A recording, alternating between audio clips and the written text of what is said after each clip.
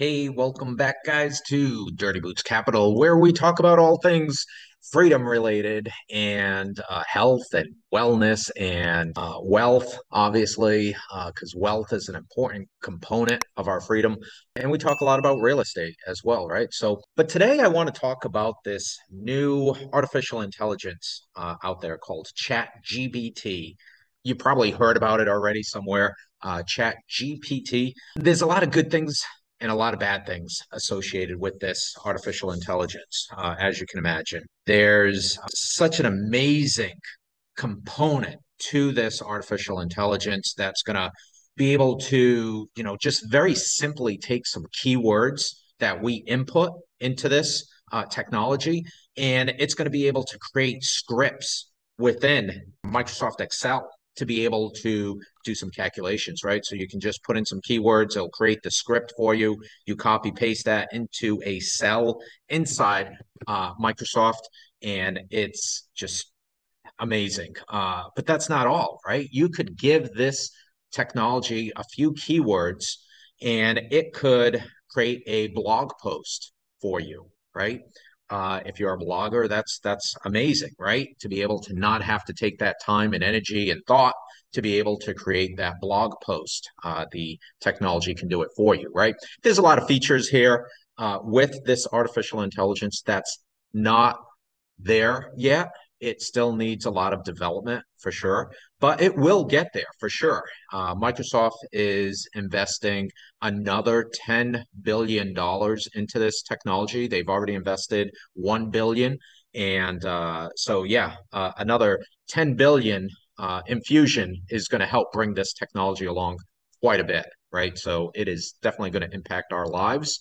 And for many, it's going to impact our ability to create wealth, right? Either in a positive way or in a negative way, unfortunately, right? So it's a very interesting technology because from a good standpoint, it allows businesses, content creators, educators to create content very cheaply, to be able to help the masses. However, those are jobs that would have normally gone to humans, right? That this artificial intelligence is going to be taken away. So that's the bad aspect, right? Folks that would normally be doing these jobs, they got to go find something else to do, which is okay. They'll find something, um, but it's going to impact some folks out there. And like I said, from a wealth creating standpoint, it's not going to be positive for those folks. Um, some folks have, so to speak, challenged me on it being similar to assembly line workers when automation came into play, right? And hugely in the automotive industry, right? But my rebuttal to that is yes, I agree. I understand.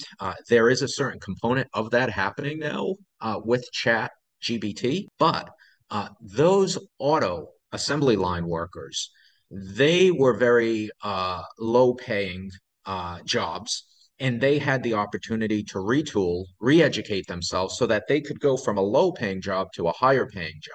And that was good. That helped society, that helped business, that helped individuals create wealth. There was a lot of goodness that came as a result of automation that took jobs away and displaced people into higher paying jobs. What Chat GPT, unfortunately, could do is take some of those higher paying jobs, right? People who are journalists and blog writers and even engineers. If some of that automation hits them, they have little opportunity to go up the pay scale and more opportunity to drop down the pay scale, unfortunately. There's also the component of having diminished meaning and value to college degrees, right? So if you have these currently highly paid workers, consultants, analysts, software engineers who are now going to be replaced to some degree, not all of them, but to some degree, some of them may be replaced with this artificial intelligence, Chat GPT, that diminishes the value of a degree, right? Because now, you basically have thousands of young people graduating college with a degree today.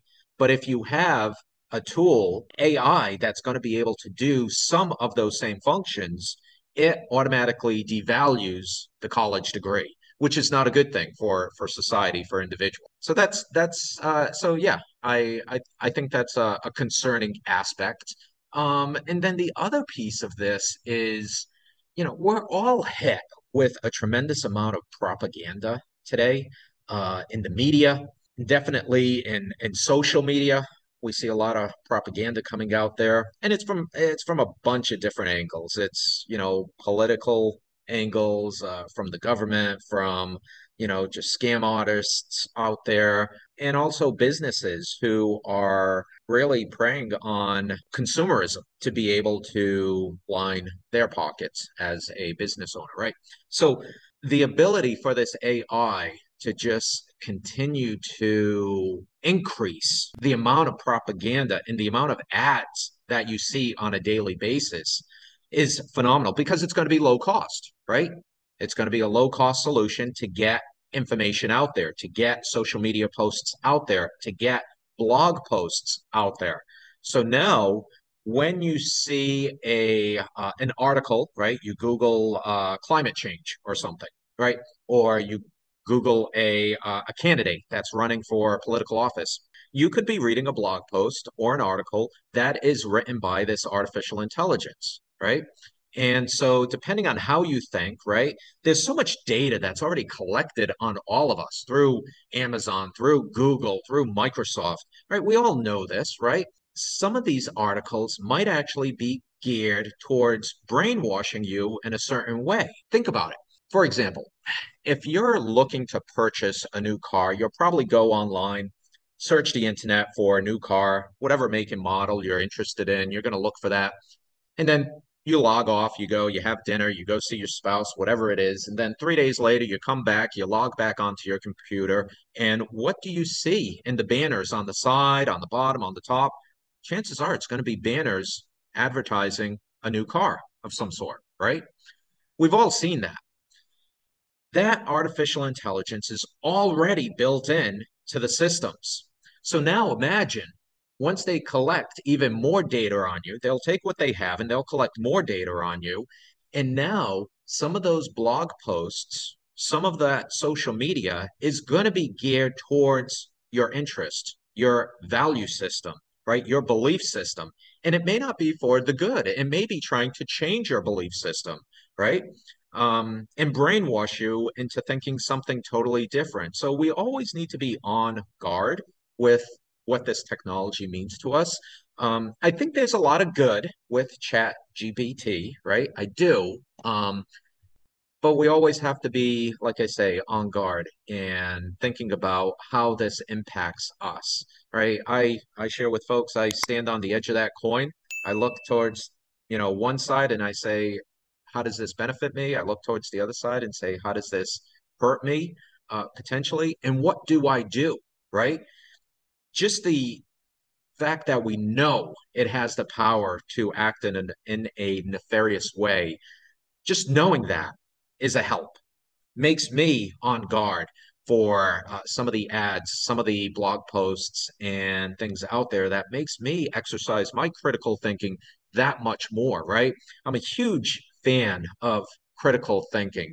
And it's not, the word critical uh, makes it sound like it's bad, like, oh, you're being a negative person.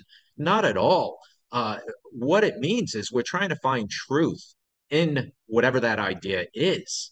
And I think that's a good thing. We challenge each other. I have a lot, as you can imagine, I have a lot of different conversations with folks about everything from education to politics to real estate to wealth and a whole bunch of things. And we go back and forth and we challenge each other. And that's a good thing, right? Sometimes they change my belief systems because I see the validity in what they're sharing, and other times I believe I change their belief system and help them create a better environment for themselves. So yeah, I just wanted to kind of share this aspect because we're seeing more and more about this artificial intelligence, Chat GPT, in the media. in social media. It's coming up a lot more, and it might just be because I'm researching it. I'm curious to find out more. So again, that AI behind the scenes with these social media tools, they're seeing that I'm searching for it. I'm reading those articles. I'm spending time reading that small little article. It tracks that data. It knows that I am spending time reading that article. So now some of these articles that I'm saying are more and more about artificial intelligence because it knows, which is very scary, it knows I'm interested in that. So, um, so yeah, we have to be on guard, and I just wanted to share that with you folks because I'm so for our personal freedom, our financial freedom. I do work hard to help people from that standpoint. I want people to be protected. I want people to understand how this impacts them from a political standpoint. I want them to understand how it impacts them from an education standpoint. I have a young person in my life who's going through, he's just graduating college, right? And he's going to work for a consultant firm. And so I shared with him some of my findings on this artificial intelligence. And, he was kind of, I don't want to say oblivious to it, but, he didn't really have a take on it one way or another, right? He's a young person. He's excited about graduating college, excited about going off and doing what he's going to do with his new job and new experiences and opportunity. Great, all great stuff. But unfortunately, I think it's super important to also look into the windshield and say, how does this impact me even just 10 years from now, right? With the amount of money being poured into this, like I said, Microsoft is pouring $10 billion into this new technology. That is huge.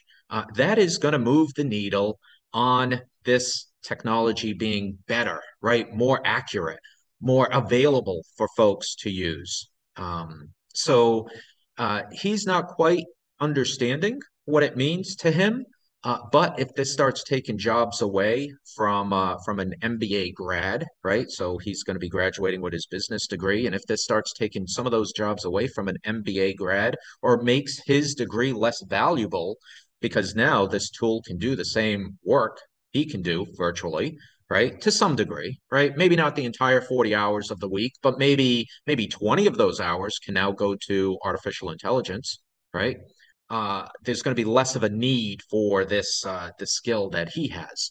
So yeah, that's and it's been proven because there was a Wharton professor, and Wharton is a very top tier school. It's ranked, I believe, like number one business school on a couple of different lists. So it's a very highly ranked business school. This tool, Chat GPT, passed with a B grade one of the Wharton Business School exams today, right? So it's only going to get better from here, right? So we got to watch out for it. How does this affect our freedom? How does it affect our health, our wealth, right? How does this affect a lot of folks out there? I know a lot of my followers are in real estate, which is great. Kudos to you guys. Keep doing more of that. Grow your cash flow, grow your wealth. But how does it affect us as real estate investors, right? Let's take a look at all of that and try to do some critical thinking and make up our own mind on how that all works. So I wish you all well, and I'll be back hopefully soon with another video to keep those gears turning. All right, be well.